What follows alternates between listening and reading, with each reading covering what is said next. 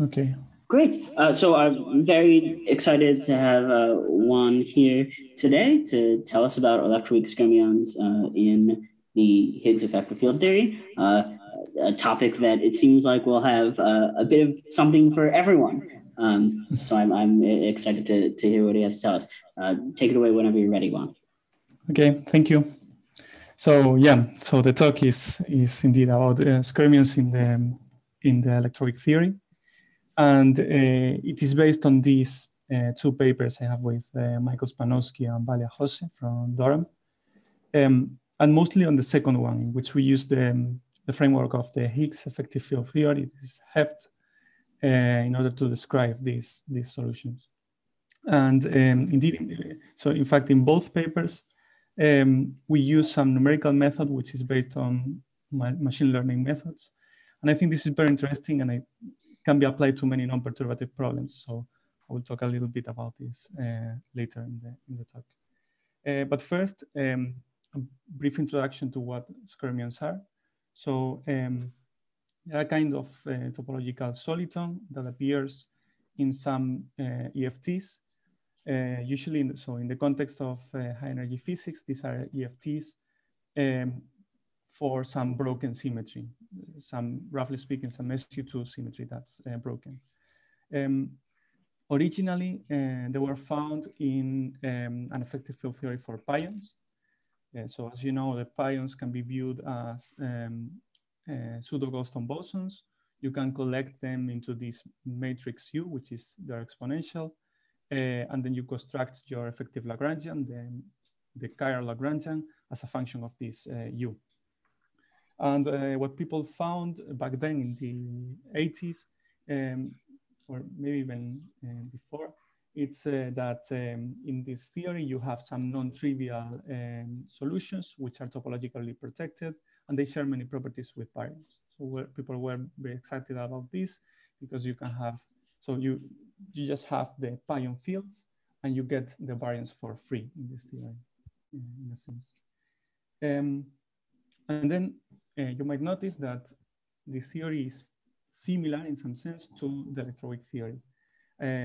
And this is because, again, in the electroweak sector, we have a collection of 3 Goldstone bosons, which are to be eaten by the W and the Z. So these are the longitudinal components of the massive vector bosons. And the theory takes this form for these Goldstones. So a natural question is whether there are skyrmions here too. But the answer is not straightforward because we have many more degrees of freedom now. We have the Higgs, and we have the rest of the components of the Goldstone of the gauge bosons. In order to describe the electroweak theory, a version of the electroweak theory which can contain skyrmions, we need a kind of effective field theory. We need higher dimensional operators. And for this, we use this Higgs effective field theory. So I'll explain what this is, and then we will see how skyrmions arise here. So since before the discovery of the Higgs, there have been 2 main frameworks for describing physics beyond the standard model using only the standard model degrees of freedom. So only adding higher dimensional operators to the standard model.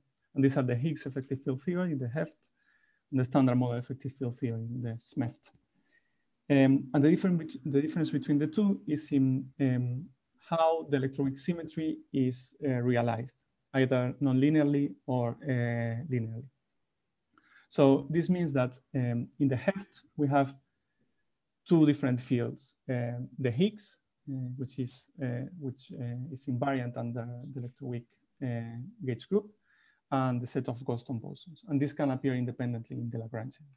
While in the SMEFT, these 2 fields are collected into a single one, a doublet, just as in the standard model. And it can only appear inside the Lagrangian in this combination. So in particular, this means that there's a special point here in the scalar sector. If the Higgs, if the H field goes to -v, this phi is 0, and we don't have any, so the Goldstone boson matrix is not even well defined here. So basically all that freedom collapses to a point at that point in H space. So we can describe this in terms of what's the topology of the scalar manifold. So in the HEFT, we have a three-dimensional sphere, which is parameterized by the Goldstone bosons. And then we have independently a set of real values for the Higgs. While in the SMEFT, we have a four-dimensional space, which is equivalent to two-dimensional space over the complex numbers. And this is how we usually view the Higgs tablet, right? So the topology of these two things is very different. Even if the SMEFT seems as a particular case of the HEFT, in this particular case, we get a different topology for the scalars. And finally, another difference between the two is that in the SMEFT, in principle, you are allowed to have any cutoff scale, which comes from the coefficients of higher dimensional operators that you have there. While in the HEFT, perturbative unitarity will be broken at some scale, which is related to the Electroweak scale V. So roughly around 4 pi V, maybe a bit higher, you will have violation of perturbativity. And so the cutoff of the theory should be there. So there are some new degrees of freedom there probably. But yeah, the most important thing from this slide is the difference in the topology between the two. So you see the HEFT has a non-trivial topology, and this will help having solutions that are at least partially topologically protected. And the fields, the relevant fields here for the Electroweak sector in the HEFT are the Higgs, the set of Goldstone bosons, which always appear inside this matrix U, and the gauge bosons. I'm neglecting here the U1 part of the Electroweak symmetry, so I only have the gauge bosons for SU2. So this is like taking G prime equals 0. And then the power counting is also unconventional. Instead of just counting the canonical dimension of each operator and suppressing by the corresponding power of the cutoff scale lambda, as in the standard model EFT, here you have a counting in terms of chiral dimension. So basically derivatives and gauge fields count as having chiral dimension 1, and the Higgs and the Goldstones have chiral dimension 0.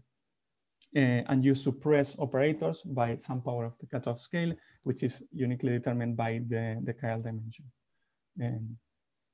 And so because of this, you can write the Lagrangian in this form. So as a sum of operators, which split into two parts. This Q part is some product of Goldstones, gauge bosons, and derivative of the Higgs. And then you factor out this part, which is the dependence on the Higgs field.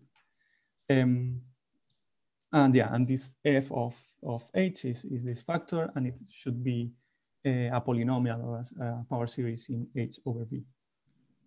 So this is the definition of the HEFT. And you work with this by imposing, so deciding what's the maximum chiral dimension you are going to look at. We look here at operators with chiral dimension up to 4, and you write down all the operators consistent with the symmetry and having this chiral dimension at most. And this is the list that we get. So I have written here all the operators with chiral dimension less than or equal to 4. And some operators with chiral dimension 4 will be needed for skyrmions to exist. Maybe I should say, so here this L is some combination of derivatives and Goldstones, and the brackets in the operators, they denote the trace of whatever is inside. So this is up to chiral dimension 4, and the standard model is given just by the chiral dimension 2 operators.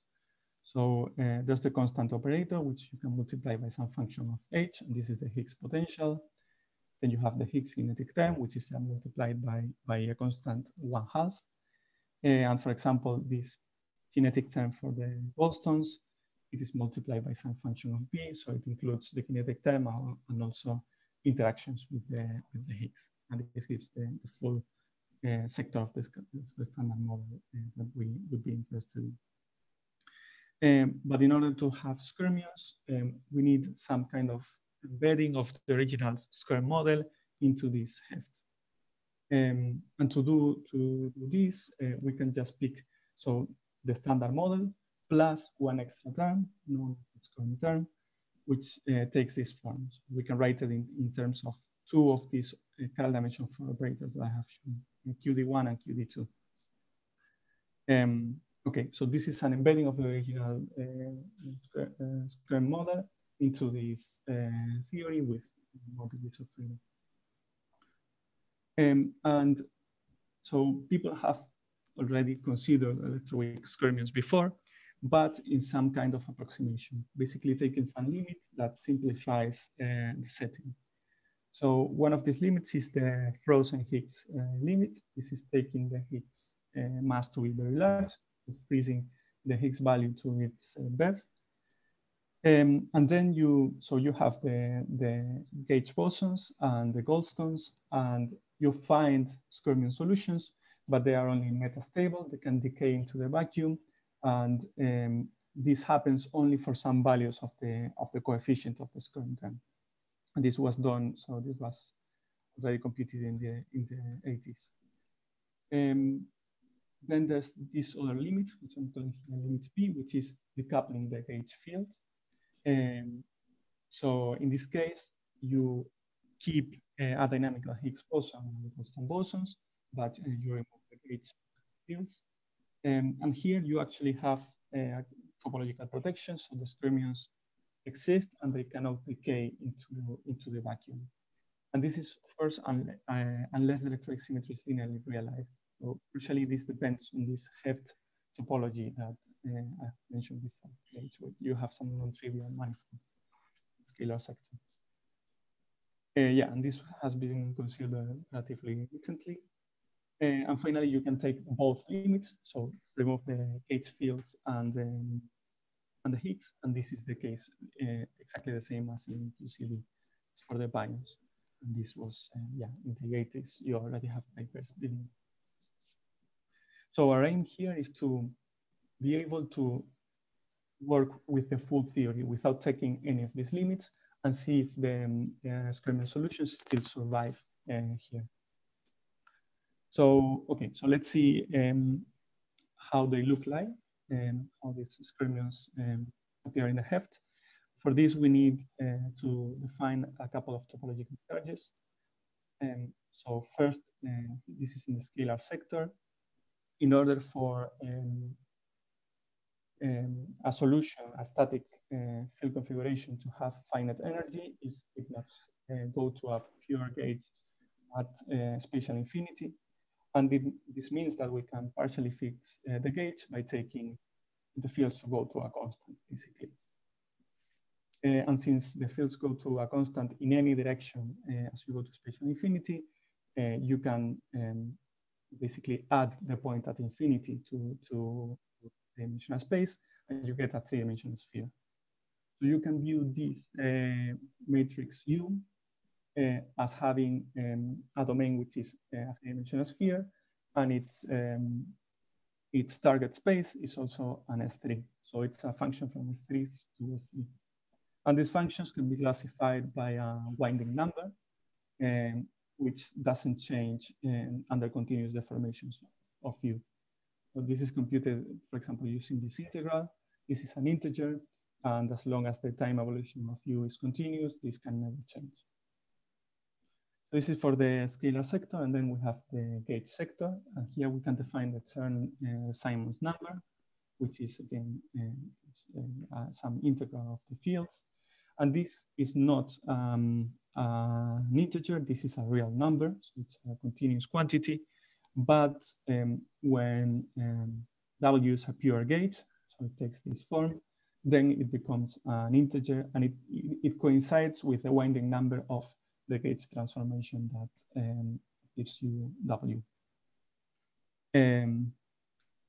So yeah, so we have these two topological charges to classify our solutions. And it turns out that both of them are not gauge invariant. So they transform under large gauge transformations by some shift by an integer. And it is the same integer for both. So you can take the difference between the two and you get the Skyrmion number, which is a gauge invariant quantity. So in some sense, the Skyrmion number is a difference in winding between the scalar sector and the gauge sector. A Skyrmion is something that winds differently in both. Okay, so now for the actual solutions, we have to fix some of the freedom that we have with all these fields. So first, we pick the unitary gauge. So this U matrix is the constant identity matrix. This means that the winding number in the scalar sector will be 0, and then all of the winding will be done in the gauge fields. And then we pick a spherically symmetric configuration for the fields. So the Higgs is parameterized in this way in terms of a real function of one real variable, which is the distance from the origin, and the gauge bosons, they are parameterized in terms of these three real functions of a real variable. So this is what's called the spherical ansatz, and what it does is basically that if you do some rotation in space, it translates into a custodial transformation of W. So okay, so now we are going to look for a solution which will be some configuration for these four functions: eta, F1, F2, and B. Well, we define this simplified version of the winding number, which takes a very simple form in terms of these functions, and it basically coincides with the Skyrmion number at integer values. It will interpolate differently between integer values, but in the end, if you want to go, for example, from Skyrmion number 0 to Skyrmion number 1, which we will do, then this will give you the same path in the end. So yeah, so we have these four functions, and this is the machine learning method. Sorry, Juan, can you go back to the previous, like 2 slides before? So basically, you're setting ansatz in a way that you rotate away any possible winding in the U field, and then you dumped everything into the W field. Exactly. And then you're just computing that Chern-Simons number from that, right? Exactly. Okay. Exactly. Good. Another thing that I was a little bit confused about I guess it was one slide earlier than this. So good. So yeah. So the definition of the Skyrmion number. In fact, that there can be 2 different versions. One, for example, somebody will take only the NU, which happen to be actually gauge invariant but not conserved. But then the version that you showed here is actually conserved, but not gauge invariant, in a sense that NU is gauge invariant but not NCS. Okay. Yeah. So you're saying there's a version of NU that's not conserved, but it is gauge invariant. Right. So from one formulation, the addition of NCS can be viewed as a contribution from the local counter term. And then, so if you have some anomaly, you can always add some local counter term to change the, or more precisely, shift around the anomalies. So while I understand when you say gauge invariance, because if you shift 2 things together simultaneously, of course, this will not change. And SK will not change according to your definition. But even for the small local gauge transformation, I think NCS is not gauge invariant. But I believe NU is gauge invariant. But I don't think we need to delve into this too much. But anyway, I just wanted to. Okay. Yeah, I'm actually not sure about NCS. So we also have some boundary conditions over the gauge fields, which I'm not showing. This may fix some of that gauge freedom. Okay, but, we can. I think we can talk more about later after your. Yeah. Let's. Okay. Yeah. Cool. Thanks. So why would, but simply, why would NU or NCS change under small gauge transformations? It should not, right? No, so NCS will, because NCS is basically 3D Chern-Simons section. And then Right. if there is a boundary, of course, it's not gauge invariant, as we know. And NU is actually 3D Chern-Simons action, but with the gauge transformation by U. And of course, at the end of the day, you set the gauge field to be 0. And that particular combination under the gauge transformation transforms like transforming under unbroken subgroup, and it is known that it is invariant. But okay, so I think there's some technical details. About the Chern-Simons number, so if we are in the 3 sphere instead of in R3, is it also not gauge invariant? Actually, don't know much about this. Yeah, so yeah, I think we can chat more about this. Okay, after. yeah. You say that NCS can acquire non-integer values. That is what you're. So it not only can take non-integral value, but it actually is not gauge invariant, even under the small gauge transformation. Okay, that confuses me, but okay, let's continue. Yes, okay, I'm happy to put it later. Okay, thanks. Yeah, so let's continue from here then. So yeah, I was saying, I was getting to the numerical method here. So what we did is we parameterized these 4 functions as a neural net. So this is a nonlinear function that takes 1 input and has 4 outputs. What it does is at each step here, it does an affine transformation, and then it has some activation function, which should be nonlinear. Here we used a sigmoid, and you apply this to each of the outputs of each step. So this is actually the architecture that we use. So you can see it's a very small net. So we have an affine transformation from 1 input into 4 outputs. It's followed by a sigmoid, then an affine transformation from 5 inputs to 5 outputs, followed by a sigmoid, and finally 1 affine transformation from 5 to 4. And then we have many free parameters inside this, in all these transformations. And the idea is that we can feed this so that this net solves the problem that we have. Okay, let me go back to that in a second. But so you do this by minimizing some loss function. So you have something that's a function of the net, and you usually use some framework, which there are many there, and they work very well. And you do some kind of gradient descent, and you go to the minimum of your loss function. And if you have picked your loss function correctly, the minimum of the loss function will give the solution to your problem.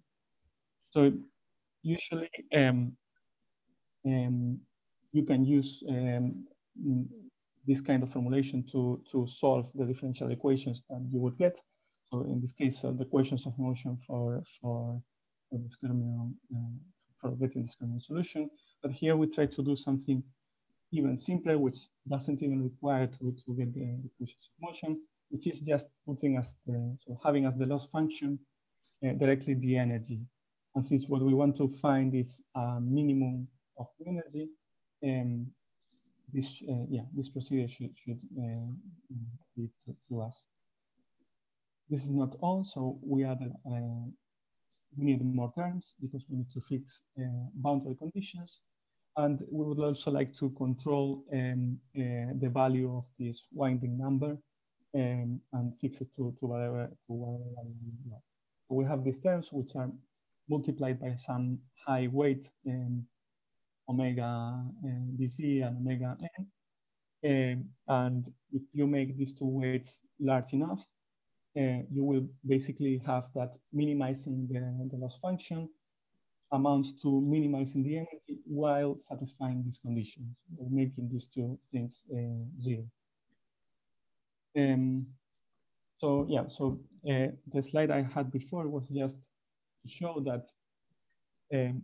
So these are the equations of motion for this theory, and as you can see, they are quite complicated. There's second order equations in 1 and 2, but we have many terms.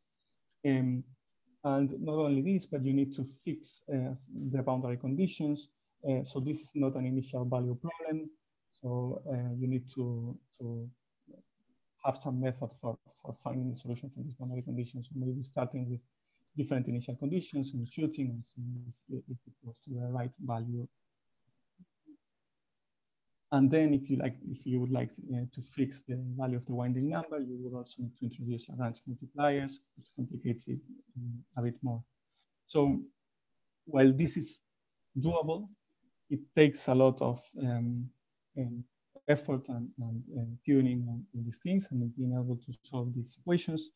And this method, so we computed them for doing a cross check, but you can even not compute equations of motion, so no Euler-Lagrange equations. You just plug the functional that you have, and you get a minimum automatically from your neural net framework. So I think this is very nice and can be applied to many other problems. And this is this is one of the solutions that we get. So this is for just the standard model plus the Skyrm term. So this is the minimal thing that you could have.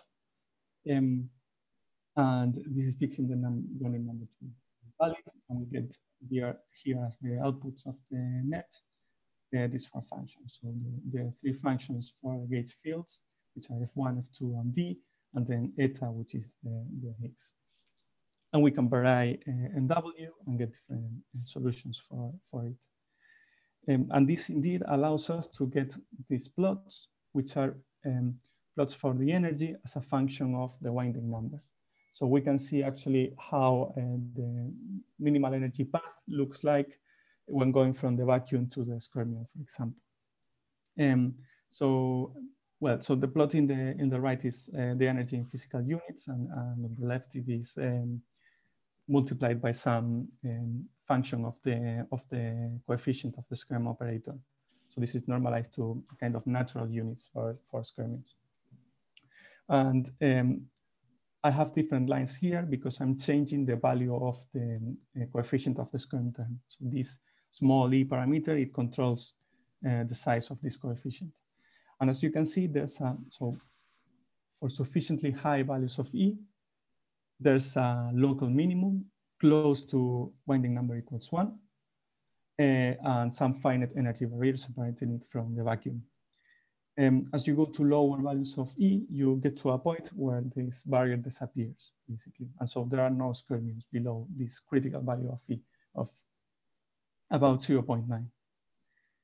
And then the reason for the, Sorry, one quick question. So this bound, in a sense, is from the combination of both the gauge field as well as radial mode, right? From the combination of, sorry? So this bound is in the presence of both gauge field and radial mode of the Higgs. Yes.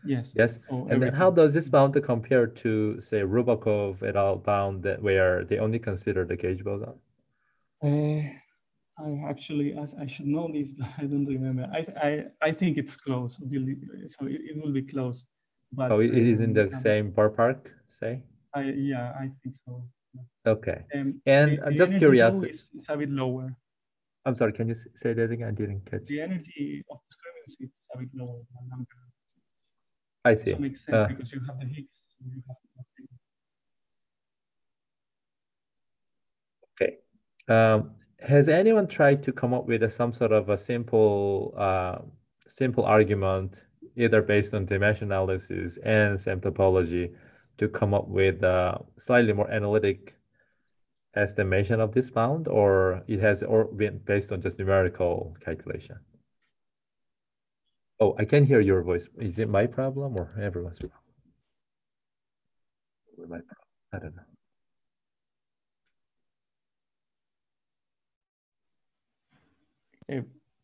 Someone else can hear me? No, I think I can hear you now. Yeah, I can. I think it was my problem. Okay, good. So all that I know is numerical calculations. I don't know of any analytical ones. I see. Okay, thanks.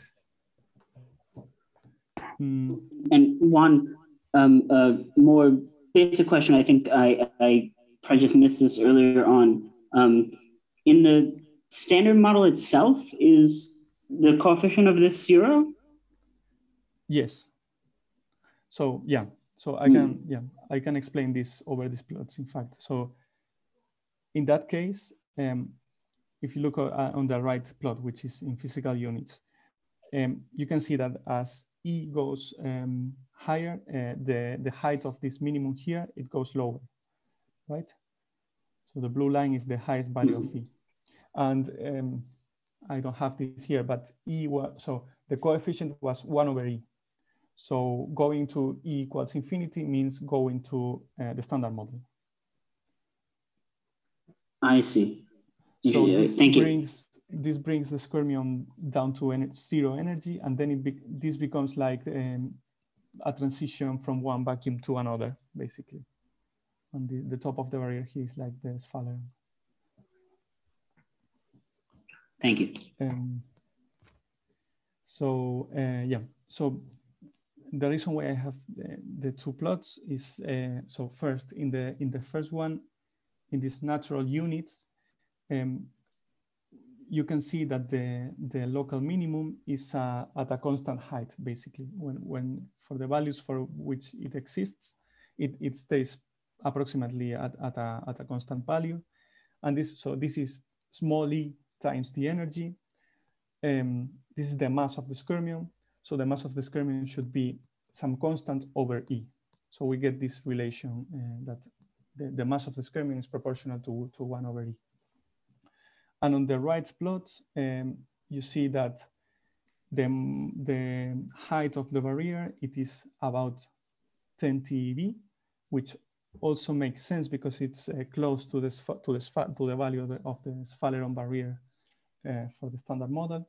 And as you increase the so as you change E, and you get to this extreme case, which is the red line, which the local minimum is almost disappearing, then it goes to about 10 TeV. So it's in this range, 11 TeV. So it's in this range of between 10 TeV and 11 TeV. So we can view it also in this way. So the barrier stays constant and the mass of the skyrmion changes. And whenever it goes above the barrier, the skyrmion disappears. Okay, so I think that's all for these plots. And once we have the solutions, of course, we have the full configuration, so we can compute anything, any of their properties. And for example, we can compute the radius of the skyrmion using this formula, and we get something that also scales as 1 over E. So it's proportional to the skyrmion mass. So, okay, so far, what I have been saying works for the skyrm term. So this is a particular operator in the HEFT, but the approach of effective field theory is writing down every possible operator and seeing what the effects of all of them are. And this is what we did. That's why we had that table with all the operators. So I have copied it here again, but I have written in the third column the contribution of that operator to the energy to the energy density in the spherical ansatz. So you can see what the contribution looks like. And so the first question about all these operators is whether any one of them just by themselves can stabilize the skyrmion. We know that the skyrm term does, as I have shown, but there might be others. So first of all, the standard model operators, they cannot do this. We know this, well, we know this because it already happened in the Skyrm model, and adding gates fields doesn't give us any advantage because this configuration is close to Chern-Simons number equals 1. This means that it's close to a pure gauge configuration, and so these gauge field strengths, they will be close to 0, and any perturbation will bring this operator to 0, and then we're back to the original Skyrm term. And there's actually an argument from Derrick's theorem which tells us that solitons cannot exist in this theory. Then these other operators, pretty much by the same argument, they also cannot stabilize Skyrmions because they contain gauge field strengths. This will go to 0 in a pure gauge, and then you are back to the standard model. So we're left with these 5 operators. They all consist of 4 derivatives of the Higgs and the Goldstones. And by picking each one of them individually and adding it to the standard model, we checked numerically whether we could find Skyrmions, and we saw that the last 3, they cannot give Skyrmions either. And intuitively, for me, so if you look at the contribution to the energy density in the spherical ansatz, you can see that there's a neta prime multiplying each of them. This is the derivative of the Higgs field. So if your configuration can go to 1 in which the Higgs field is constant, then all these operators are 0, and you're back to the standard model. So intuitively, I think it makes also sense that this don't work. So we're back to the 2 operators that were already in the Skyrm model, but we don't need to have them in the same combination as they were in the original theory. So we can parameterize them in terms of 2 different Wilson coefficients. Let's say, for simplicity, C1 and C2. The original Skyrm term is C1 equals minus C2. And now we take this parameterization, so it's like polar coordinates, right? This E parameter gives us the radius, and then we have a theta angle. And then we did a kind of grid search in this space, and we found some limiting values of this angle theta for Skyrmions to exist. So the field between 0.7 and 1.6 pi. And in this range, now we look for values of E that support Skyrmions, and we find that there are critical values of E for each value of theta, and it varies like this.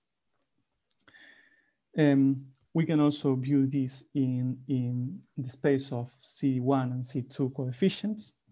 And so the 2 lines here that come from the origin, they are the 2 limiting values of the angle theta. And the color coding gives us the mass of the Skyrmion. So you see, as you go away from the origin, the Skyrmion mass increases. And this critical value of E, which varied for different values of theta, it turns out to just give an upper bound over the mass of the Skyrmion for any value of theta, that is 11 TeV. So the picture simplifies a bit in this sense. So we can get this simple expression for the mass as a function of C1 and C2. What is the lower bound that you find? Is there a lower bound, or can be a small? I'm just about to, I'm going to talk about that right now. So this is an upper bound of 11 TeV.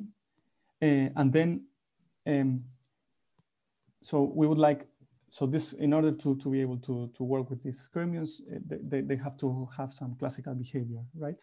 So the radius should be, this is a rough bound, but the radius should be larger than the Compton wavelength. The radius, as I said, is proportional to their mass, and the Compton wavelength is inversely proportional to the mass. So this already gives a lower bound on the mass of Skyrmions, and it is about 1 TeV. So far from what we've seen, the mass of the skyrmion must be between 1 TeV and 10 TeV. But then there are more limits. Okay, I will talk about those limits in a moment, but just a final comment on the set of operators that we have. So we already know that all the other operators, they do not support the skyrmions by themselves, but maybe if we add them to other operators, to QD1 and QD2, they could give significant contributions to the skyrmion and change its shape or its mass.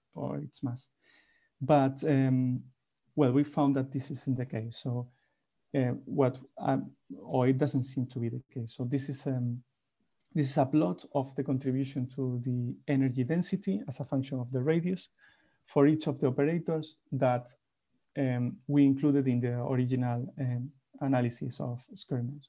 So these 4 standard model operators and QD1 and QD2.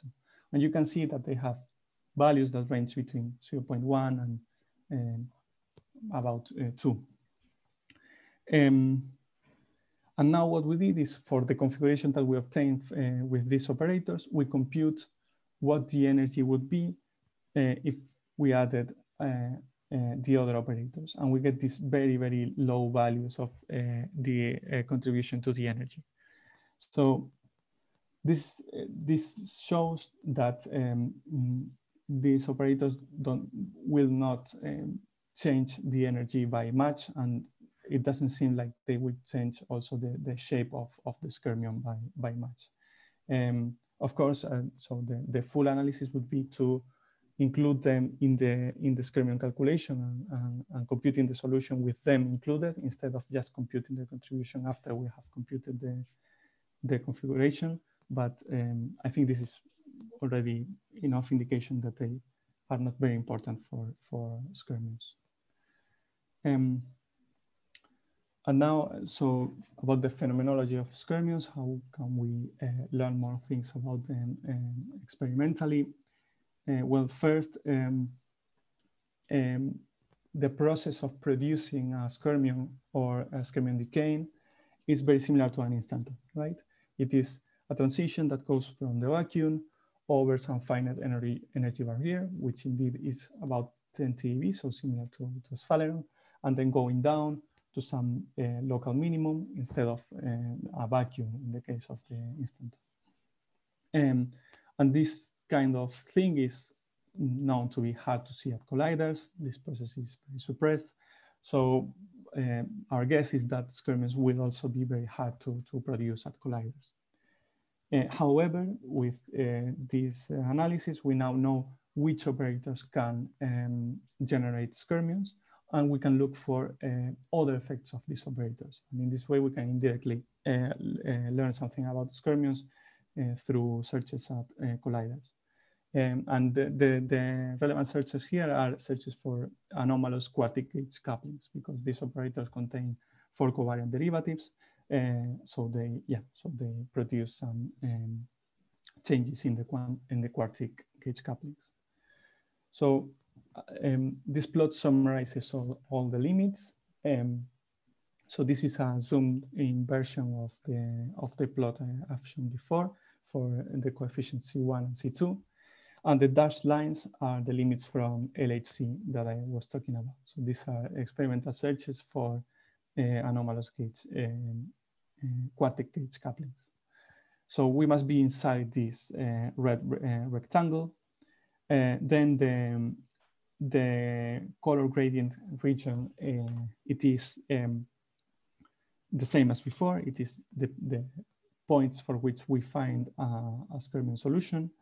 And the solid orange line here, it is the limit from classicality. So this rough limit, maybe it could move a little bit, but it is this rough limit for skyrmions to behave classically. And finally, the blue region is from positivity bounds. So as you may know, you can obtain some bounds on the coefficients of EFT by requiring general things such as unitarity, causality, etc. This is more or less the same as requiring that the EFT has a UV completion. And you can see it rules out a big region of the parameter space. So we are left with this small region in which we have allowed values of the coefficients that can generate skyrmions. And this pinpoints what the mass should be for skyrmions really well. So it should be between 1 and 2 TeV, basically, from this collection of all these limits. And finally, as just the final point about phenomenology, and with this I will conclude. Just as I said that skyrmion production is difficult to have, the same goes for skyrmion decay. So you could expect that skyrmions are very long-lived, and they could be viable dark matter candidates. So we did this very naive calculation just to get an idea of the order of magnitude of things that you would need in order for this to work. So assuming that the skyrmion relic density is produced through a freeze-out mechanism, and taking the annihilation cross-section for skyrmions to just be the skyrmion area, so pi times radius of the skyrmion squared,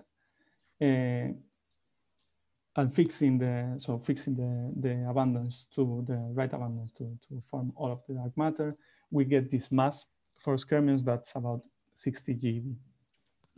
And this is very, very well below the lower limit that we had of about 1 TeV from classical behavior. So this doesn't seem like a viable possibility.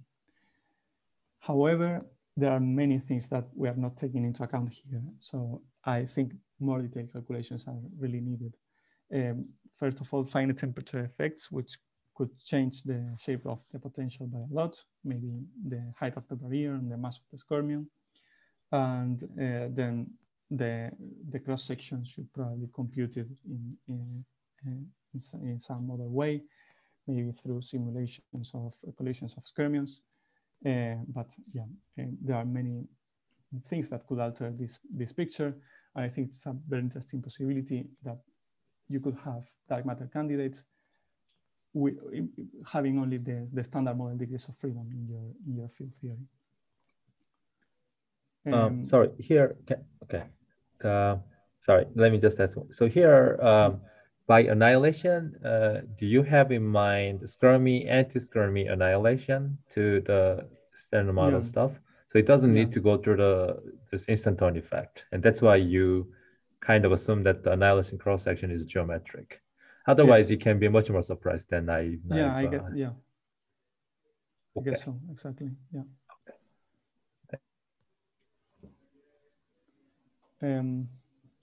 Oh, you can't, maybe you can see this. Okay, I can. So, so yeah, to conclude, just a summary of some points that I have said. So the numerical, just about the numerical method, we have these neural nets that can help solving variational problems directly instead of computing equations of motion, etc. You can solve constrained variational problems pretty easily. And we have this code called LBET, which solves both differential equations and variational problems with very general boundary conditions using neural nets. And then about skyrmions, so we have seen that they exist in the electroweak sector, even when you have a dynamical Higgs and vector bosons. And it exists only for some values of the Wilson coefficients in the HEFT. And if these values are, so if all constraints on these Wilson coefficients are taken into account, the mass of the skyrmion must be around 1 to TeV. And yeah, and finally, there's a possibility that skyrmions being long-lived could form all of the dark matter, and you could have these only the standard model degrees of freedom, but more detailed calculations are needed in order to understand this better. And that would be all. Thank you. Thank you so much, Juan. I'm worried I can't turn on my video to let you see me clapping because my internet isn't very good. But that Okay. really interesting. I would not have guessed that we had such good constraints on how the skyrmions could appear. Let me take the privilege of asking the first question. This is very naive, but is there the possibility that even higher dimensional operators could be could do anything, or is that they're just definitely irrelevant? I'm not sure. I guess they could. In principle, I don't see why. So the argument why you need this dimension 4 operators is Darik's argument, which says that, well, basically analyzing the dimension of operators, it turns out that if you don't have this, your configurations rapidly shrink and they decrease energy as they shrink. So all your possible solitons, they disappear. But having higher dimension than this is also good for Darik's theorem. So in that sense, it could work. And then, yeah, interesting. I don't know. Yeah. It might be that, so yeah, these operators are also more suppressed too. So that could be also a factor. Yeah. Right, interesting. Did anyone else have any other questions before I continue asking questions? I have questions, but I'm happy to wait if someone else has questions.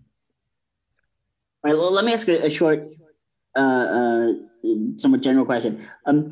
Can you say something about how generic the skyrm terms are in UV completions? Is it like anything will produce these, or do you have to have special? Yeah.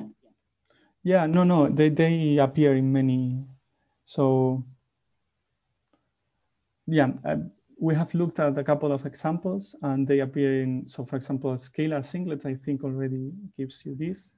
And a scale, I think a vector singlet probably too. So the scalar singlet, I don't think it gives you the skyrm term exactly. It gives you some other combination of these two operators, but there's some vector triplet or singlet which gives you exactly the skyrm term. So it seems pretty generic. Yeah. Interesting. Thank you. All right, let me let Sungwoo have a turn. Great. So my question, I have two questions, at least for now. So when you plot this energy versus winding number thing in the at the beginning of more or less beginning of the, yes, good, here. So I guess the reason why you don't get the minima exactly at NW equal to 1 is the artifact of the fact that the Lagrange multiplier for winding number is not large enough to enforce exact integer winding number, right? I mean, just topologically, we know that it is unlikely that we have some non-integer value. I'm not sure. So I think the Lagrange multiplier is enough to, so that we fix it to a value that it should be less than 1% away, or maybe 1 per mil.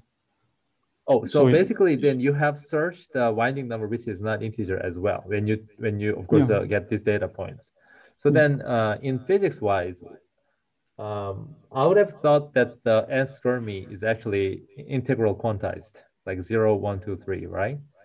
So even if we include the W and radial Higgs effect, even though they can modify the stability property, but I wonder if it will modify the topological charge structure itself.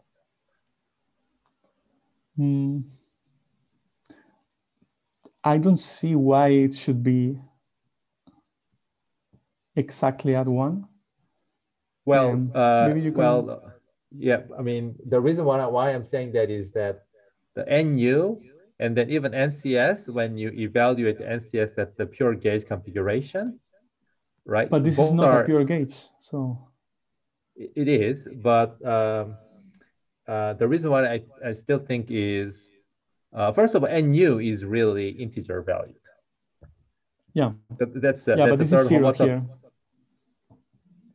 Right, but that's just a gauge effect, meaning whether you just dump a winding number to the U versus the CS. It's a matter of that question. Yeah, of course. And there's another gauge that you dump every winding number to the NU, and you set NCS to be 0 too. Yeah, of course. And in that picture, NU is again integral quantized because U is classified by the third homotopy group, and there's no other value you can take except integer valued. Yeah.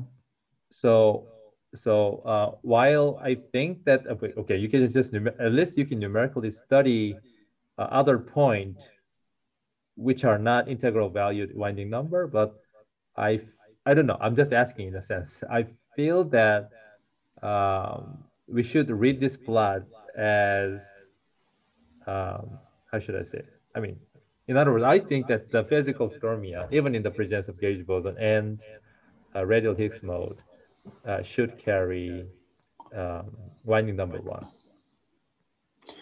Or actually not sure. So for example, Ambir and Robakov, I don't remember if they find their minimum at winding number equals 1.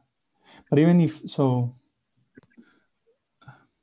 for example, if you had all of the winding in so if you fixed NU to be 1, I mean, yeah, this transition will look the same, right? It doesn't matter which value of NU you have in principle. So it should be displaced, right? So okay, it maybe it's from -1 to 0 or something like that.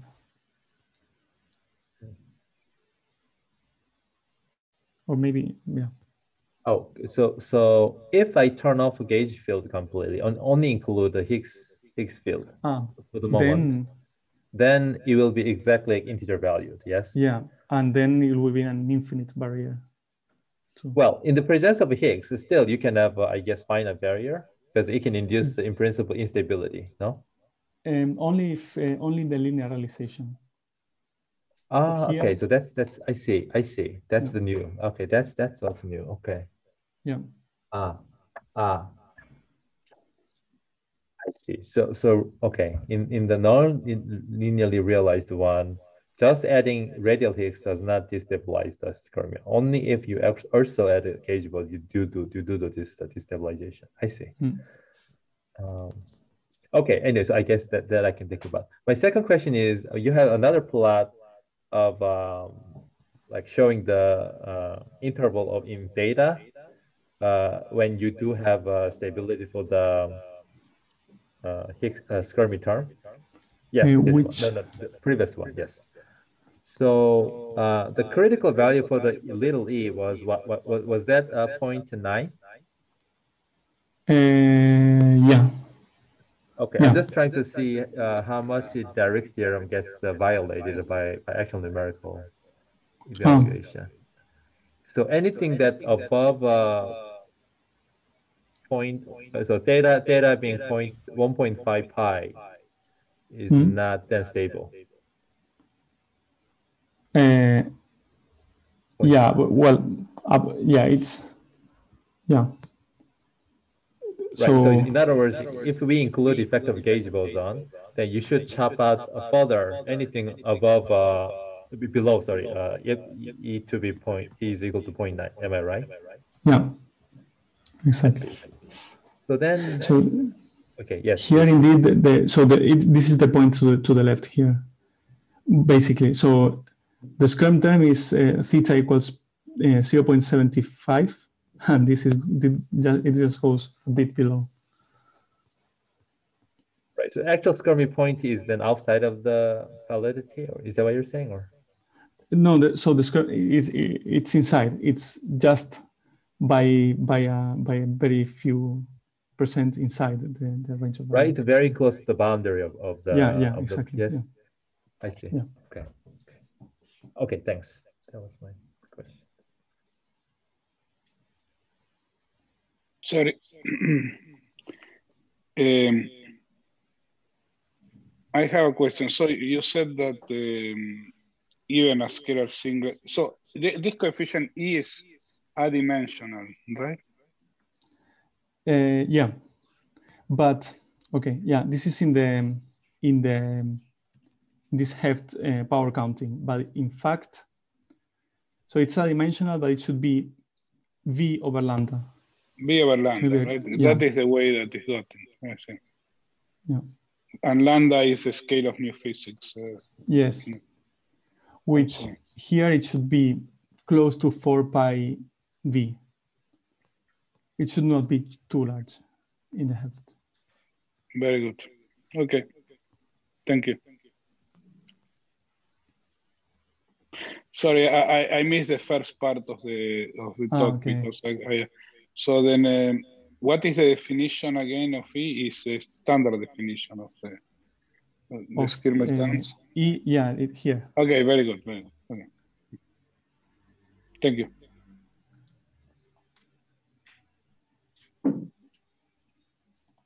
Fantastic.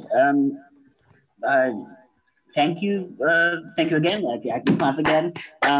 That was really interesting and definitely gave us a lot of things to think about. Good.